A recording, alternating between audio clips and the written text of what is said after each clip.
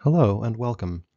The first great piece of philosophical literature I'd like to introduce you to is one of the most famous in the history of philosophical literature, especially in the West, and that is a little piece from Plato's Republic that has come to be known as the Allegory of the Cave. So first things first, I think we very often gloss over titles. We sort of, look at them just as a way of organizing things, and we kind of skip over them. In this case, don't do that. The title of this piece is quite important to how you read it. So you'll have noticed in the sort of active reading text in the text that's in your course module, you'll have noticed that the green text says, wait a second, stop, go look up the word allegory. And so if you do that, which is certainly an important thing to do, here's what you'll likely find. Google says something like a story, poem, or picture that can be interpreted to reveal a hidden meaning, typically a moral or political one. That certainly fits this allegory. A dictionary website says a representation of an abstract or spiritual meaning through concrete or material forms, a figurative treatment of one subject under the guise of another, or a symbolical narrative. That, again, fits this quite well. This is an allegory in the very standard way. The reason that philosophers call this little piece of Plato's Republic the Allegory of the Cave is because it is an allegory about a cave. Philosophers are very, very good at naming things. Plato didn't give a special title to this little piece. Again, that's something that later philosophers have titled this little bit. This was really part of a much longer work of his.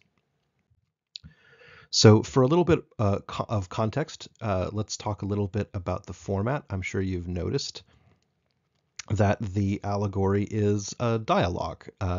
Sort of. The reason I put sort of is because the people who are involved, one of the two, Socrates, is much more. Uh, well, let's just say he contributes much more to the dialogue, right? Glaucon's role in this part of the Republic is really just to keep the dialogue going. He says things like "yes" and "I see" and "it is as you say" or stuff like that. In other parts of the Republic, the dialogue format is much more of a dialogue, a real conversation between multiple characters. In this case, this is these are thoughts that Socrates is just trying to get out more or less by himself. The two people involved in the dialogue are Socrates, who was an actual historical person, is commonly credited with inspiring sort of Western philosophy ever since. The philosophy prior to Socrates is very often just called pre-Socratic philosophy, and afterward it's mostly just called philosophy.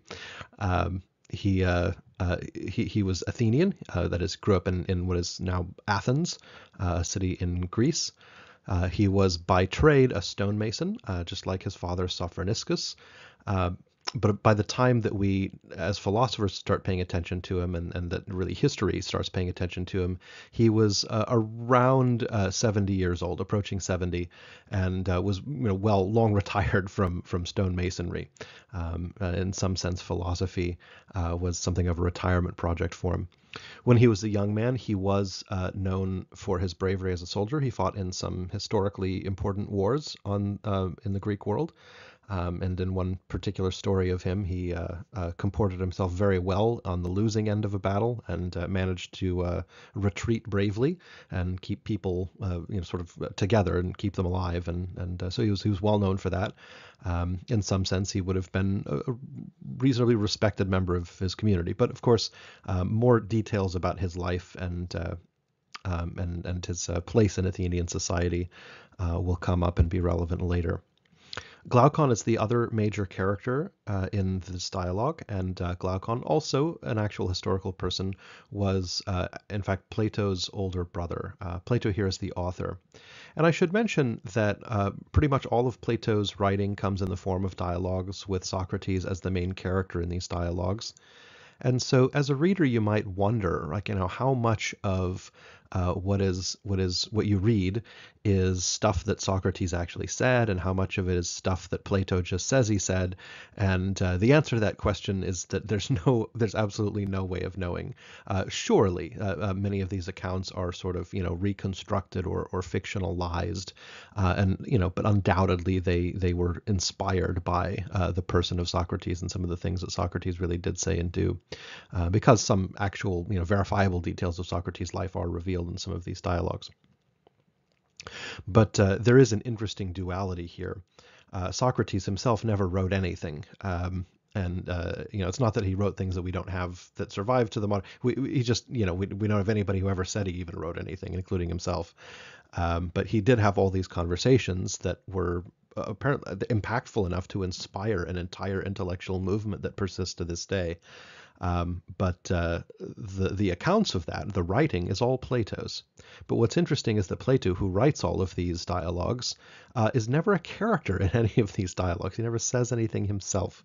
And so, again, there's this really fun duality between Socrates, who says everything but never wrote anything, and Plato, who writes everything but never says anything. So just to talk about the reading a little bit, I wanted to again draw your attention to the text itself, the way that I've supplied it to you. I've used a translation that's rather famous. It's a translation by a guy named Benjamin Jowett, but it's well over 100 years old, this translation, and so some of the language is a little bit archaic compared with modern English. And so one of the things I've done is I've edited it here and there. So if you find a copy of the Jowett translation, you'll notice some minor differences here and there, and mostly those are just differences to make the text sound a little bit more like modern English. And those are my own additions. And you'll also notice in the reading that you have, you'll notice this green text that's sort of in various places. Let me get my laser pointer out. You'll see it here and here and here. That's also my addition as your instructor. And my purpose in this is to encourage you to read actively. So that is to think about what you're reading while you're reading. And it's one thing to say to people, think about what you're reading while you're reading. It's another thing to actually show people what that means. And I think you have to, as an instructor, do that before you can expect people to know what you mean. And so that's what I've tried to do in this reading here. And I'll add some things like this to a couple of later readings in the course, but eventually I'll taper off and present you just the readings as they are, because it'll be your turn to then, read actively. If I supplied this sort of active reading advice to every document, well, you wouldn't be actively reading. You would be, I'd be doing all of that for you. It's such an important skill, especially for interpreting philosophical writing, that's why I've tried to model it here so that you can try and pick up where it leaves off as we go on.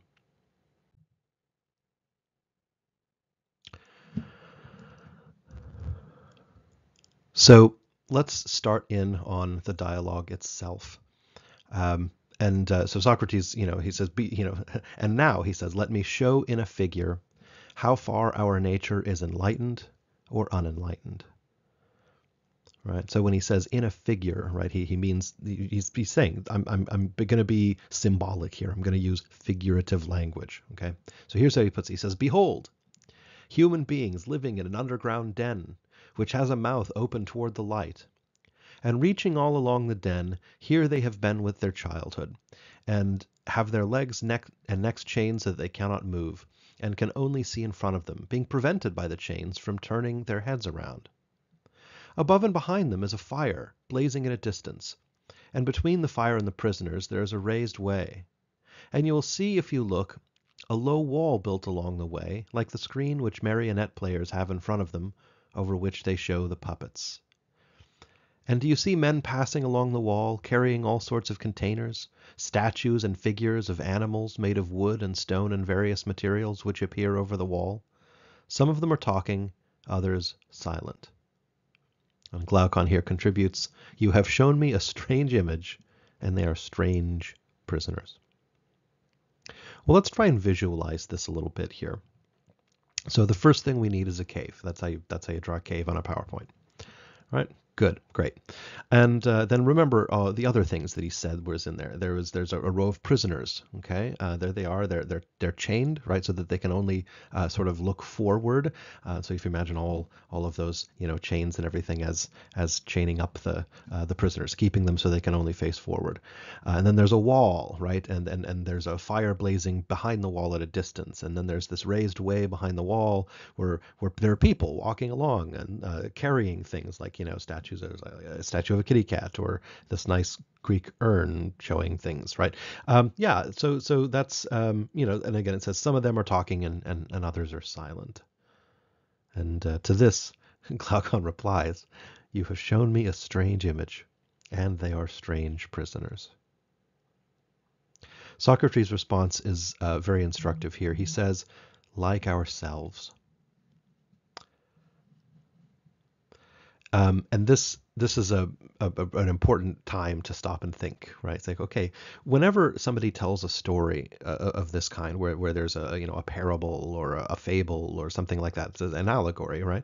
That there are people in it or characters. You're supposed to, in general, imagine yourself as one of those characters, and sometimes it's really clear who you're supposed to imagine yourself as, and sometimes it isn't, and sometimes the author will sort of pull the rug out from under you and says, look, you were picturing yourself as this character, but really you're this one, right? In this case, right, it's hard to predict. It's hard to picture who you're supposed to be if you're even picturing yourself in here somewhere. Maybe you're picturing yourself as Socrates, right? The person telling the story. I don't know. That would be heroic indeed. But no, picture yourself. We're supposed to picture ourselves as one of the prisoners. The prisoners are like us. And when he puts it that way, you start thinking, well, wait a second. In what way is my life like that? Because, I'll bet you don't think it is. Right. And so, again, it's going to be a kind of metaphorical thing. Of course, unless you literally grew up in a cave and were tied up and forced to face in one direction with a fire, etc. Unless you literally grew up this way, this isn't. It's not literal. OK, so you have to start thinking, in what way are they like us? In what way are we like them? And so he explains a bit. He says, and they see only their own shadows, or the shadows of one another, which the fire throws on the opposite wall of the cave. Glaucon agrees. He says, true. How could they see anything but the shadows if they were never allowed to move their heads? And Socrates says, and of the objects that are being carried, in like manner they would only see the shadows? Glaucon agrees. Yes, Socrates. And if they were able to converse with one another, Socrates continues, would they not suppose that they were naming what was actually before them? Okay.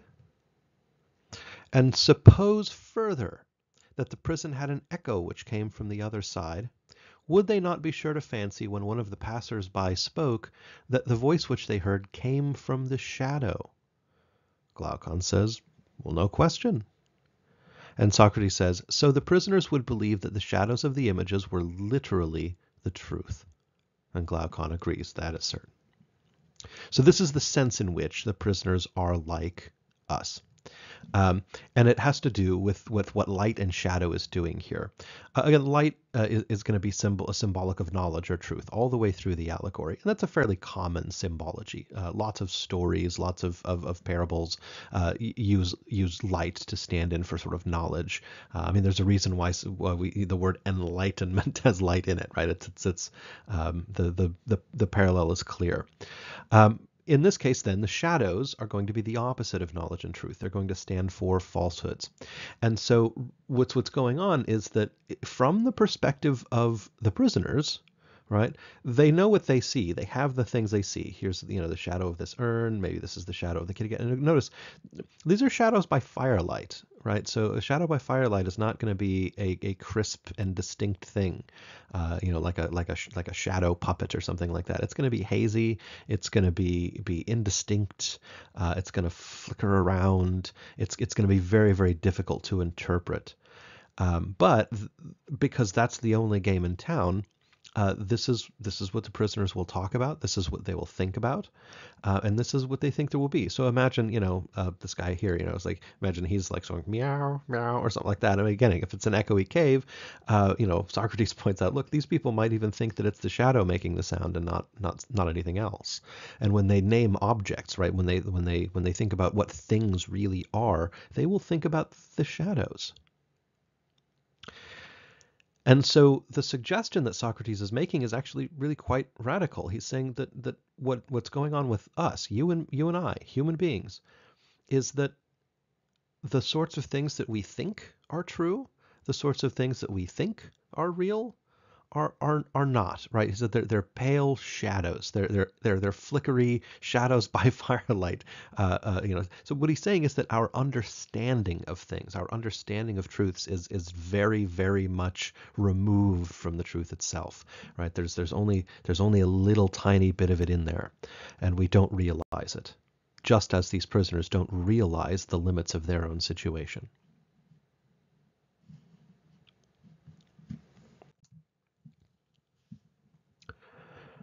And so the the dialogue goes in phases. And whenever Socrates says, sort of now imagine, or in this case he says, now look again, right? So again, that's phase 2 here. So now look again and see what will naturally follow, he says, if the prisoners are released and disabused of their error. At first, when any of them is liberated and compelled suddenly to stand up and turn his neck round and walk and look toward the firelight, he will suffer sharp pains. The glare will distress him, and he will be unable to see those shadows that used to be the only things he thought there were. Right?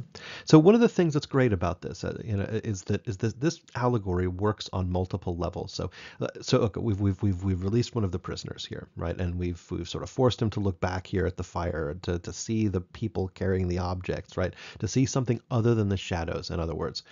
And Socrates does not give this prisoner name, but for ease of reference, we're just going to refer to him as Biff because it's my go-to fake name. And so that'll make things easier for us. So Biff is over here, and look, you've all experienced where if you're in a dark room or first thing in the morning somebody turns a light on, it's really unpleasant. You're like it kind of hurts. You want to close your eyes till they get used to it. It's deeply unpleasant. But again, that's literally true. That light when you're in a dark place will sort of hurt your eyes and make it hard to see things. But again, remember the symbolism here, because it's not just literally true, but it's also figuratively true. It's what makes this such a powerful and enduring metaphor. So if the light stands for knowledge, stands for enlightenment, as you will, right? There's a wisdom, that sort of thing. Then what's going on is if you remember what Socrates said right at the beginning, he says this is about education, right? This whole thing, it's about education. It's about our nature and how far it is enlightened or unenlightened. It's about learning things. And he's pointing out that as we approach the light, right, that is, as we see something that's more real or more true, it's unpleasant at first. It makes it harder to see other things. It can hurt, right? And we want to turn away, right? We want to close our eyes. And he's saying this is just a fact about human nature, right? That he thinks that we sort of turn away sometimes from knowledge because it's unpleasant. And of course, education really is that way. It's difficult. It's a lot of work. Lots of times somebody kind of has to make you do it. It's not always entertaining. Sometimes it's a real slog to learn things. Now, of course, not everything in life has to be entertaining to be valuable, but it does sometimes make it harder when something isn't all fun and games. And learning is very often not all fun and games. So let's continue. So he will be unable, meaning Biff. Biff will be unable to see those shadows that used to be the only things he thought there were. Then imagine somebody saying to him that what he saw before was an illusion, but that now, when he is approaching nearer to being, and his eye is turned toward more real existence, he has a clearer vision. What will be his reply? And you may further imagine that his instructor is pointing to the objects as they pass, requiring him to name them. Will he not be perplexed? Will he not fancy that the shadows which he formerly saw are truer than the objects which are now shown to him? Glaucon replies, far truer. Socrates then continues, he says, and if he is compelled to look straight at the light, will he not have a pain in his eyes which will make him turn away and take in the objects of vision which he can see, and which he will think to be in reality clearer than the things which are now being shown to him? And so again, this is a really important message about learning, about education, because again, imagine yourself in Biff's place. You really are supposed to think of yourself as this sort of Biff-like character here, or at least one of the prisoners. And imagine you're pointing to these objects. You're pointing to the urn, the kitty cat statue, and you're saying, "What are those? Name those." Like how he's gonna be like, I don't know. He's gonna feel ridiculous, right? He's gonna feel like he doesn't know anything. Then you say, "Well, what about those? The shadows?" And like, well, once you've looked at the firelight, how could you even see those shadows anymore, right? I mean, it's there's going to be a lag, right? He's going to believe for a while that the old views were the best. And it will take him quite a while of unpleasant pain and effort to learn otherwise. But imagine that he does, right? Imagine that he puts in the work, he deals with the unpleasantness, and he manages to come to grips with the reality of his situation. Well, we go a little further. Phase 3. Socrates says, and suppose once more that he is reluctantly dragged up a steep and rugged ascent. That's how you draw a steep and rugged ascent on a PowerPoint. And held securely until he is forced into the presence of the sun himself. Is he not likely to be pained and irritated? When he approaches the light, his eyes will be dazzled. He will not be able to see anything at all of what are now called realities. Glaucon agrees, not right away. Right? Socrates continues, he says, he will need to grow accustomed to the sight of the upper world. At first he will see the shadows best, next the reflections of men and other objects in the water, then the objects themselves. Then he will gaze upon the light of the moon and the stars and the spangled heaven, and he will see the sky and the stars by night better than the sun or the light of the sun by day. And last of all, he'll be able to see the sun, not merely reflections of him, him meeting the sun, right? This is one of those passages that would be so much clearer if the author didn't use, or if the translator or whoever didn't use pronouns, but instead just, used, so you say Biff, right? So, but he, meaning Biff, will see him, meaning the sun, in the sun's own proper place and not in another. And he, Biff, will contemplate him, the sun, as he, the sun, is. Right. So again, for ancient people, yes, the sun was a he, right? More modern translations will use the term it for the sun, so it makes those passages a little bit clearer, but not a whole bunch. And so, Socrates then concludes, he says, so Biff will then proceed to argue that it is the sun that gives the season and the years, and is the guardian of all that is in the visible world, and in a certain way the cause of all things which Biff and his fellows have been accustomed to behold. And Glaucon agrees. He says clearly the prisoner would first see the sun and then reason about it. And so notice again, this is one of these. This is one of these places where the metaphor works not just figuratively but literally as well. I mean, again, if you are in a cave lit only by firelight for basically ever, and then all of a sudden you're in the presence of the sun, again, your eyes are going to hurt. You're not going to be able to see things very well. It's going to be disorienting. It's going to be unpleasant. Again, just like learning new things. So it seems as if learning new things never becomes easier. You just learn bigger new things, right? Like There are a lot of sayings about this. I have a friend of mine who's a cyclist and says cycling doesn't get easier, it just gets faster, right? Again, the idea is that as you're able to do harder things, you do harder things, and so it never really gets easier, but you do get better. And so it doesn't get any easier to learn new truths, but the truths we're learning get bigger and bigger and more important. And so we see that in this transition between a firelight, which is a very small kind of a light, and the sun, right? One of the very biggest kinds of the lights. Like this is the real stuff, the big stuff. And of course, you see the rest of the outside world, the trees and all that stuff. And this is a picture of my dog. So there you go. Stuff in the real world. And so here he is up in the upper world, our world. Okay. And it takes him a while, but imagine again, he puts in the work. He comes to grips with the reality, the new reality of his situation. And this is the part of the dialogue. This is the meanwhile back at the ranch section of the dialogue. So Socrates asks, he says, when he remembered his old life and the quote unquote wisdom of the cave and his fellow prisoners, do you not suppose that he would be happy about his change and pity them? And if they were in the habit of conferring honors among themselves on those who were quickest to observe the passing shadows, and to remark which of them went before, which of them followed after, which were together, and who were therefore best able to draw conclusions as to the future, do you think that he would care for such honors and glories, or envy the possessors of them? And I think this is a real question. I think it's a question we should definitely consider because it'll certainly become relevant soon. Again, imagine that you've got these folks here. What do they talk about? Well, of course, the shadows. What else have they got? There's it's no cable, right?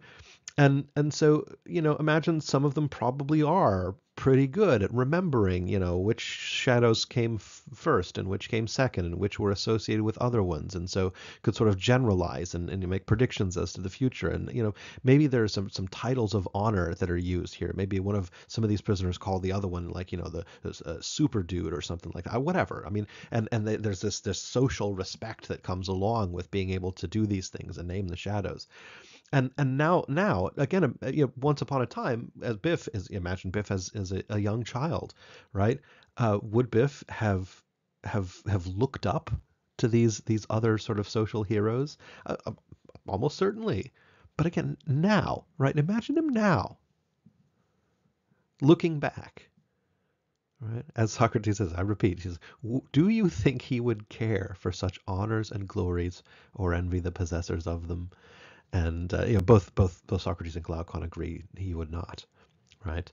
In fact, Socrates says, would he not say with Homer, as a famous quote here, better to be a poor servant of a poor master than to endure and to endure anything rather than live the way they live and think as they do.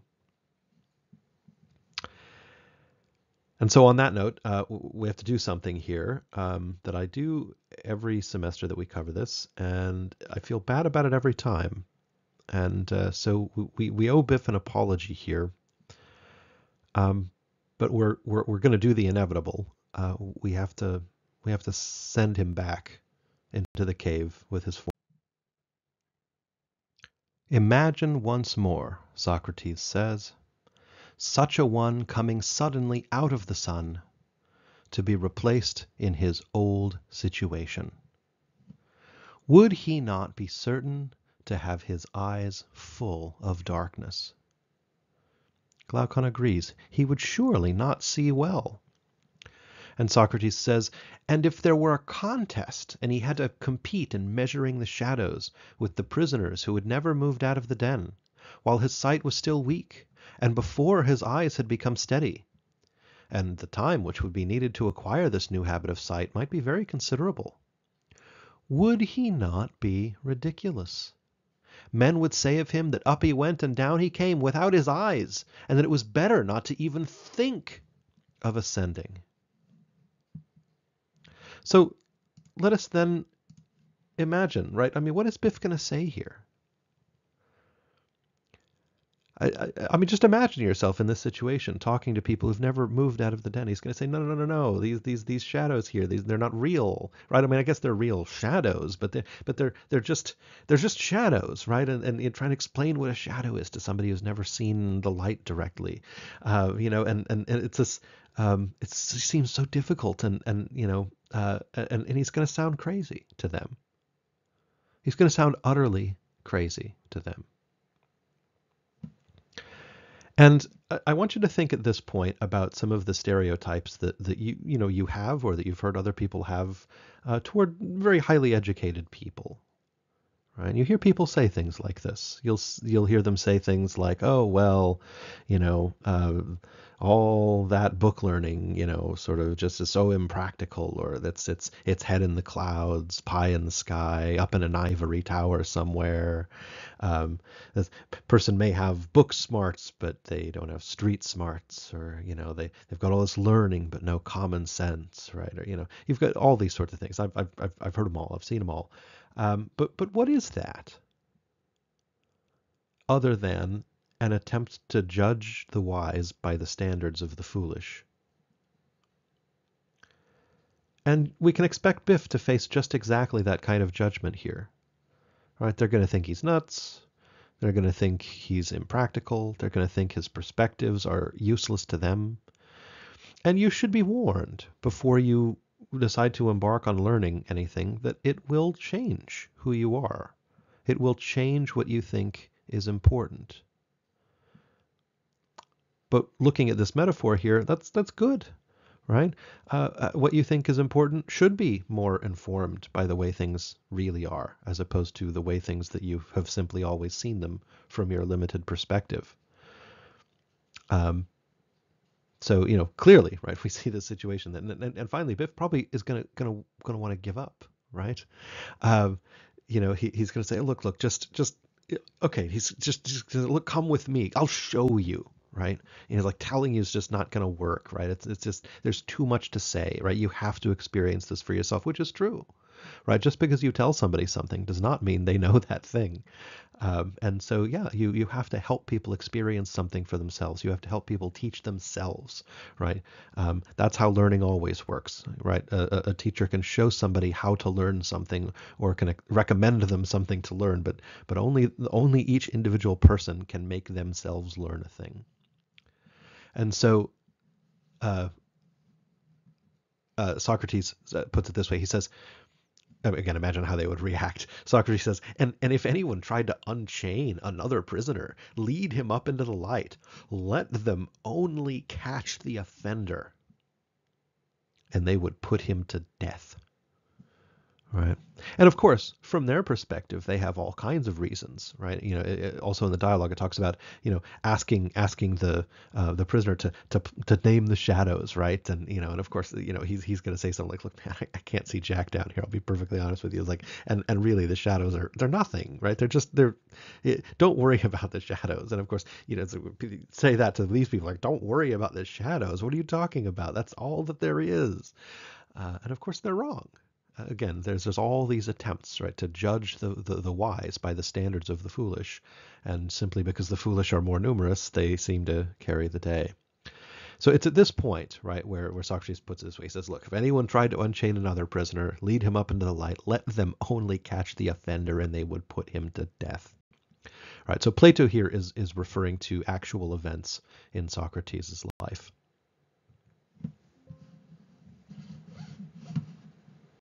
And so it is at this point where some details about Socrates' life, especially the end of his life, start to become relevant, and I'm sure you'll see the parallels. And so the text that is over here on the right, and that will continue to be on some of these slides here, is from a different writing of Plato's called Apology, right? And the moderns, when in modern English, when most of the time when somebody uses the word apology, they mean something like, "Oh, I'm sorry," or "I have something to apologize for." The word apology in English comes from the Greek word apologia, which means defense. Right. And so in the title, apology here, in this case, we're talking about defense. And in this case, it's quite literal. So Socrates is in court in Athens. He's being charged with the crime of corrupting the youth. And the way that trials worked in Athens is that somebody would lay a charge in public, right? And then, there'd be some time for everyone to, prepare their stuff. And then the people laying the charge would give a speech. Very often they would hire a speech writer. It's kind of like the ancient equivalent of getting a lawyer, right? To sort of help you through making your case as effectively as you can. And then, of course, the defendant, the person accused of something, would also then generally hire a speech writer, make their speech, and then there would be some haggling over the details. And then what would happen is that all the citizens who were present in court on that day would vote, right, guilty or innocent, and then would vote on the punishment. And so again, Socrates is here, and he's being charged with the crime of corrupting the youth. And so the writing called Apology it's the speech that Socrates gave in his own defense. Now, one important thing to remember here, Socrates, contrary to common practice at the time, did not hire a speechwriter. He decided to, again, represent himself in court, which, as you know, always comes with certain risks. But he felt, he could make his own case better than anyone could advise him how to make his own case. And so this is his own story, right? So he's going to tell the story of how he got interested in philosophy, how he came to be charged with this crime, and why he doesn't think he's really guilty of any crime. And so he starts the story this way. He says, well, Chaerephon, as you know, this is a friend of his, Chaerephon, as you know, was very impetuous in all his doings. And he went to Delphi and boldly asked the oracle to tell him whether there was anyone wiser than I was.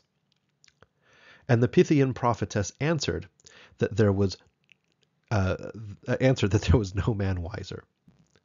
Okay, so pause here for a second. This here is actually a picture of the sort of modern ruins of the oracle at Delphi.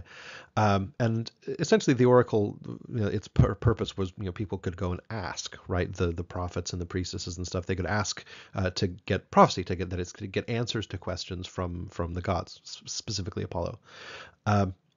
And usually when the oracle gave answers, they were kind of riddles, right? They were a little cagey about stuff, right? There's one famous incident in which, someone says, what will happen if we invade Persia? And, they said, a great empire will fall. It's like, well, that's kind of ambiguous, right? It's very, very crafty, very cagey. That's usually the kind of thing you get out of the oracle. And so this is a bit of a weird story, right? And so the guy asks, is there anyone wiser than my friend Socrates? And they said, no, there's no man wiser. Like, what? And so when Socrates hears of this, he doesn't believe it, right? I said to myself, what can the god mean? He's thinking it's got to be some kind of a riddle that just doesn't sound like a riddle. Maybe that's the riddle, right? And so he says, what's the implication of this riddle? For I know that I have no wisdom, small or great. What can he mean when he says that I am the wisest of men? And yet he is a god and cannot lie. That would be against his nature. After long consideration, I at last thought of a method of trying the question. I reflected that if I could only find a man wiser than myself, then I might go to the god with a refutation in my hand.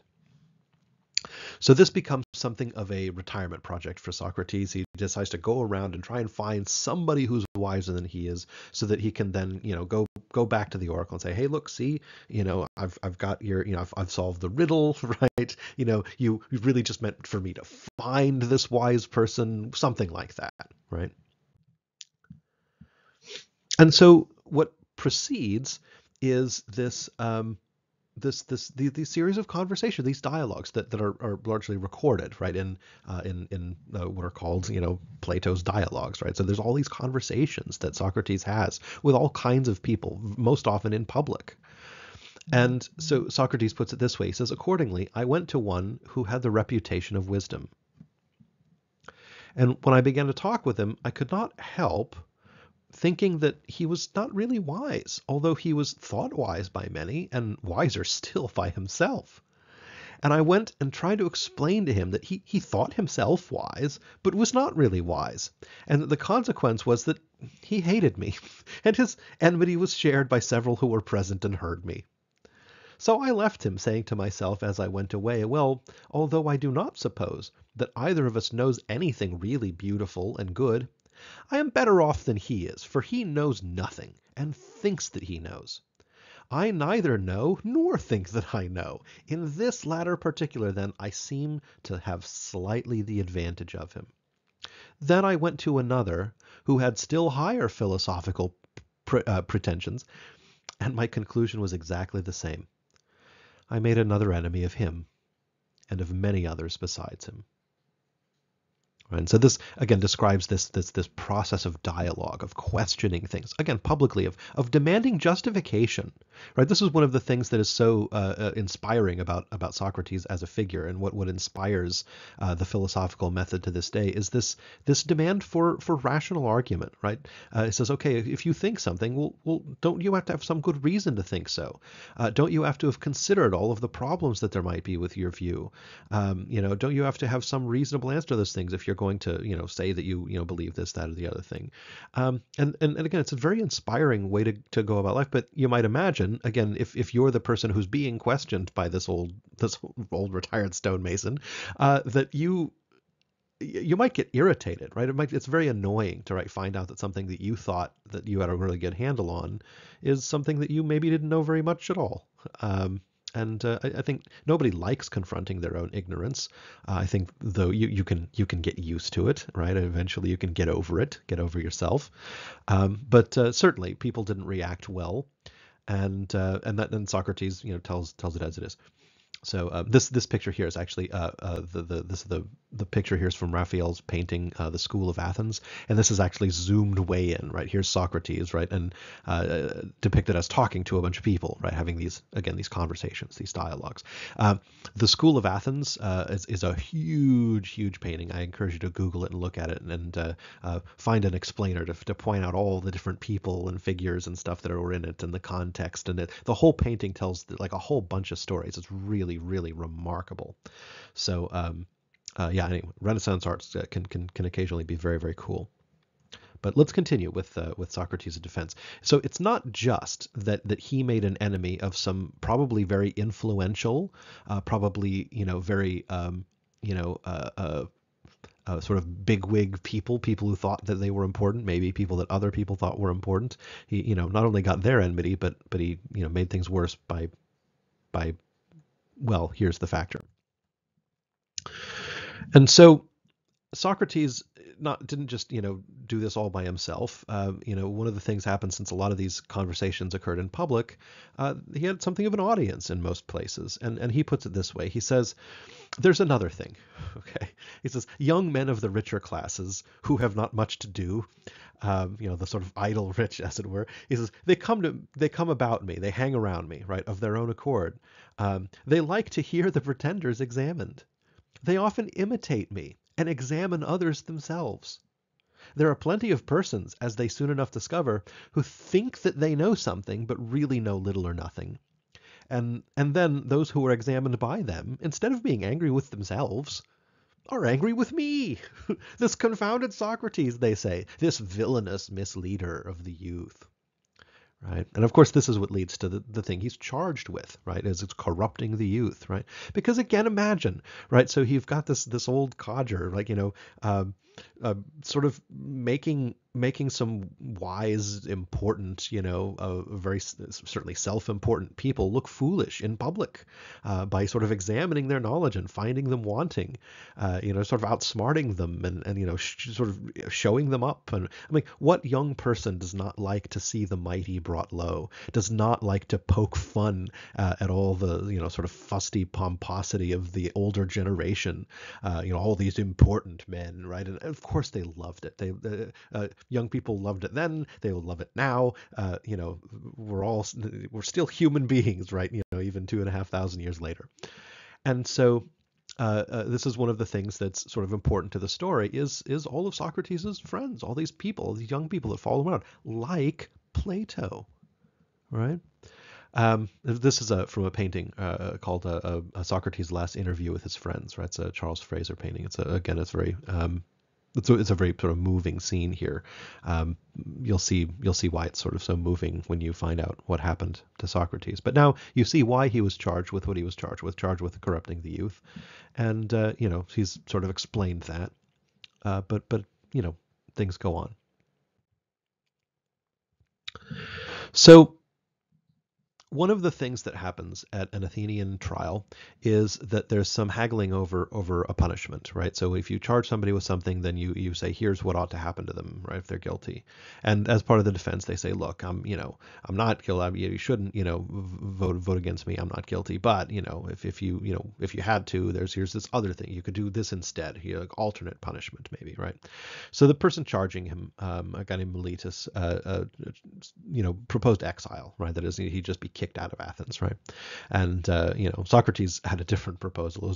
He was pretty cheeky about it. He says he proposed that he be put on the public payroll because he was doing a public service, right? So this is in fact what he says about that. He says, I would have you know, right, that if you kill such a one as I am, right, because here's the thing, if you exile somebody and they don't leave, and certainly Socrates had no intention of leaving, well, then you sort of have to kill them, and that's Socrates knew the stakes here, right? So he says, I would have you know that if you kill such a one as I am, you will injure yourselves more than you injure me.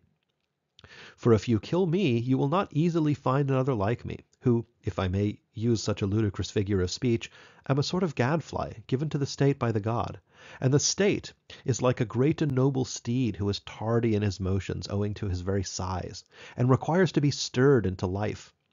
I am that gadfly which God has given the state, and all day long and in all places am always fastening upon you, arousing and persuading, reproaching you. And as you will not easily find another like me, I would advise you to spare me.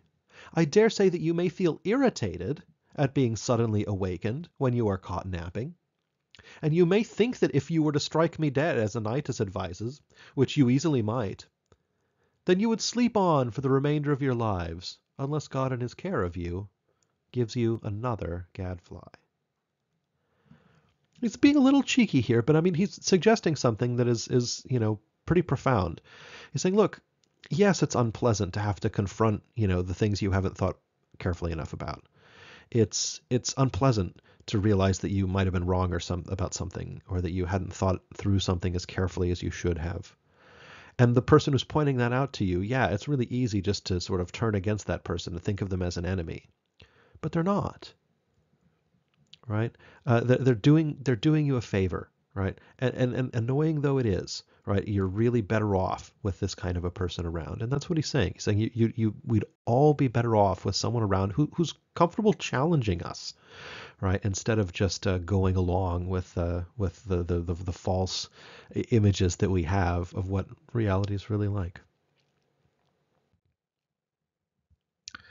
Now, as it turns out, it was a fairly close vote, but by around 30-ish votes or so, the vote does come out guilty, right?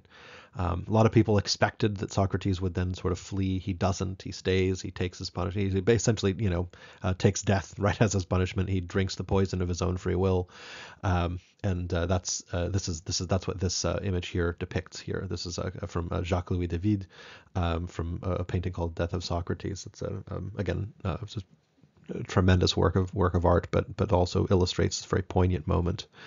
And there's another. There are other dialogues that depict some of the conversations that Socrates has after his trial, and again they're profound and interesting and philosophically important as well. But this is what Socrates says to the court upon hearing of the verdict. He says this. He says, "O judges, be of good cheer about death, and know this of a truth, that no evil can happen to a good man, either in life or after death. He and his are not neglected by the gods, nor has my own approaching end happened by mere chance. But I see clearly that to die and be released was better for me, and therefore the oracle gave no sign, for which reason also I'm not angry with my accusers, or my condemners. They have done me no harm, although neither of them meant to do me any good, and for this I may gently blame them. Still, I have a favor to ask of them. When my sons are grown up, I would ask you, O my friends, to punish them. and I would have you trouble them as I have troubled you, if they seem to care about riches or anything more than about virtue, or if they pretend to be something when they are really nothing. Then reprove them as I have reproved you, for not caring about that for which they ought to care, and thinking that they are something when they are really nothing. And if you do this, I and my sons will have received justice at your hands. Right. Well, while Socrates does gently blame his condemners and his accusers, I think Plato's doing a little more here. And in many of his dialogues, in many places in the Republic, and including this part of the Allegory of the Cave, Plato is not really missing an opportunity to rub his fellow Athenians' noses in the fact that their fickleness, their short-sightedness, and their foolishness caused them to lose their very best. And so here we are, back in the cave. And Socrates explains himself a bit. He says, to this entire allegory, you may now add, dear Glaucon, to the previous argument. The prison house is the world of sight. The light of the fire is the sun. And you will not misunderstand me if you interpret the journey upwards to be the ascent of the mind into the intellectual world, according to my poor belief, which at your desire I have expressed. Whether rightly or wrongly, God knows. But whether true or false, my opinion is that in the world of knowledge, the idea of the good appears last of all. And it is only with an effort, right? And when seen, it's also inferred to be the universal author of all things beautiful and right, parent of light and the Lord of light in this visible world, and the immediate source of reason and truth in the intellectual world. And that this is the power upon which he who would act rationally, either in public or private, must have his eye fixed.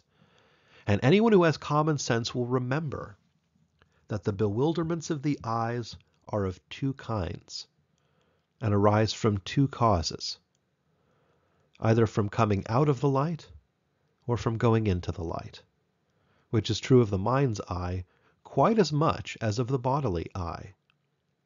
And he who remembers this when he sees anyone whose vision is perplexed and weak should not be too ready to laugh. He will first ask whether that one has come out of the brighter light and is unable to see because unaccustomed to the dark, or, having turned from darkness to the day, is dazzled by an excess of light. And he will count the first one happy in his condition and state of being, and he will pity the other. Or, at least, if he have a mind to laugh at the one that comes from below into the light, there will be more reason in this than the laugh which greets him who returns above, out of the light, into the den. And so again, I'll leave you to see the parallels of Socrates' own life on this particular lesson. Sure, sometimes the people who've been up and have come back, right, may say things that seem a little ridiculous, right? They may say some things. They may have some perspectives that seem ludicrous or weird or hard to understand, right? But whenever somebody seems confused, you should always stop and consider: are they confused because they're learning, they're coming up out of the darkness? And if you laugh at them, that's a little bit good-natured, right? There's something good going on. They're coming up into the light, and it's going to take them a little while, but they'll get there. Or do they seem confused because they're coming out of the light into the darkness, and you're the one in the darkness?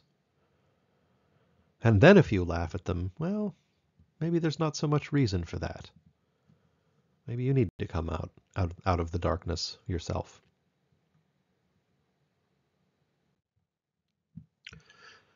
So there are two important themes that I want you to take out of this particular piece of writing. There are many, many, many themes in the Allegory of the Cave, and I think you can take many out of it. But I want to focus on two of them, just for this course, just for now. The first is that as you go through this course, there are going to be many things that will strike you as bizarre, useless, or even just absurd. Right? It's going to happen. I can guarantee it. Just remember the allegory. Remember Biff standing before his fellows, right? Remember the two kinds of confusions, right? That Plato talks about in the end of the allegory. Just go with it, all right? Just go with it. Two, and this is I'm sorry about this, but it is unfortunately, as far as I can tell, how reality works. An increase in knowledge or wisdom does not come with greater confidence, right? Quite the contrary. And think about Biff's journey here. You know, for his entire life, he sees only the shadows, and so he's going to be very, very confident that he knows just exactly what the world is like, what there is to it, and everything about it. And then he's shown that he was wrong about all of it. Not just a little wrong, but very wrong, substantially wrong. And just when he's gotten comfortable with with the fire in the cave, with the way and the statues and the people walking behind the wall and all that stuff, by the time he's comfortable saying, okay, that's I can see why I thought what I thought before, but now I see what's real. I see what the actual objects are. Then just as soon as he gets comfortable with that, he gets it all upended all over again. He gets taken into the upper world. Like, oh no, none of that stuff was really all there was either, right? Now we've got these trees and the animals and the lights in the sky and the sun and the earth, right? And all of these things. And again, it takes him a long time to become comfortable with those. But just as soon as he does, do you suppose he's going to be all, oh, yep, totally got it now? Not if he's smart, right? His entire world has already been upended twice. Why shouldn't it yet get upended again? Why should the things he thinks now have any more reason to be completely right than the things he was just absolutely certain of at earlier points in his life? Right? The more times you replace a worse idea with a better one, the more comfortable you become with a procedure. And the more likely you are to think, well, I guess the idea that I have now that I've already replaced several times, it might just get replaced again. And in fact, I'm looking for it to get replaced again. Right? That tends to that's is sometimes perceived as a lack of confidence, but what it really is just wisdom, right? So again, wisdom and knowledge don't come with greater confidence, right? That's something that you just should know going in. But rather, knowledge and wisdom are going to come with quite the opposite, quite a lot of uncertainty. That's just the way it is. But I wouldn't have it any other way, and I'm sure neither would Plato.